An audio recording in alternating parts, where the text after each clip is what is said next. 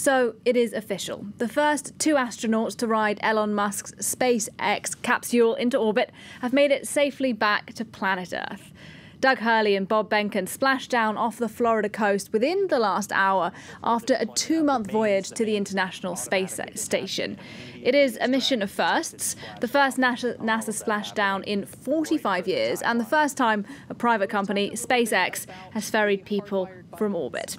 Today's success then paving way for another voyage next year. That is the Alpha mission, also on a SpaceX craft. And on that flight next year will be the Frenchman Thomas Pesquet, the first European to ride on one of Elon Musk's crafts. Now, working on that team is Remy Canton, and we can talk to him now. Hello to you, sir. Thank you very much for being with us on France 24. And first of all, I just wonder if I could ask you how you feel just seeing those images of Behnken and Hurley successfully making it back to Earth a short while ago. So I was watching the live news just before calling you, and it was a lot of suspense. So I feel a lot of relief because that was the last step to be complete to fully call the mission a success. And obviously, people are very impressed by the launch, but until the astronauts are not back on Earth safely, it's not a full success. So now we know it. Now we know it is.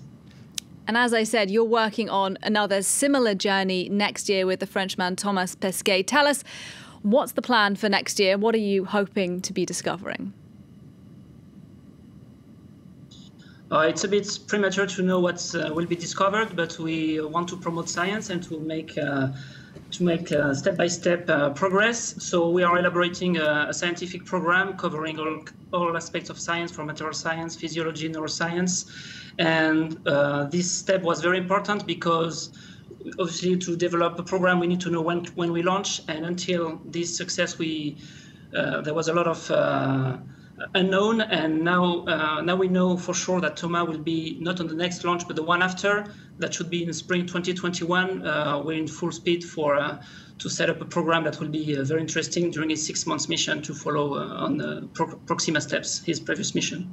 Do we know how he's preparing for this mission next year?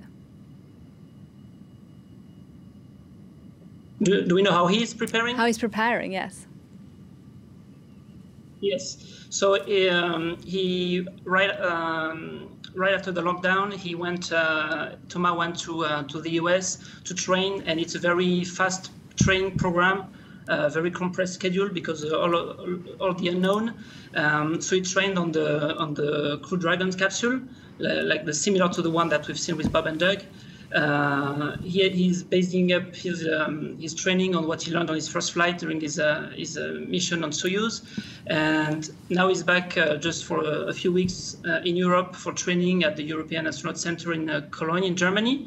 And after a few vacations, he will be back in the US for the training on the spacecraft, but also on all the payloads and all the scientific experiment we are preparing for him along the way. So it's a work in progress, and he will be back at some point in the fall for training in Europe as well. Yeah, and we certainly wish him luck with that. But before I let you go, I wonder if I could just ask you perhaps quite a big question, because it seems that this mission marks a big change. We have Elon Musk, the billionaire, putting his money behind this trip rather than national space agencies like we've seen in the past. Is this maybe the beginning of kind of commercialized space flights?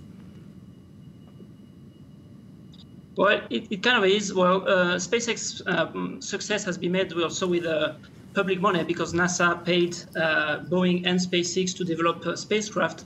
But it's a way to go in a more efficient way, not on national budget. And then the next step will be to not only to serve NASA like the missions we're talking about, but also maybe private missions, maybe tourism in the future. It's still a bit premature again, but it's definitely a new step, a new paradigm in space to access low Earth orbit and maybe beyond. Like SpaceX wants to go much further than low Earth orbit.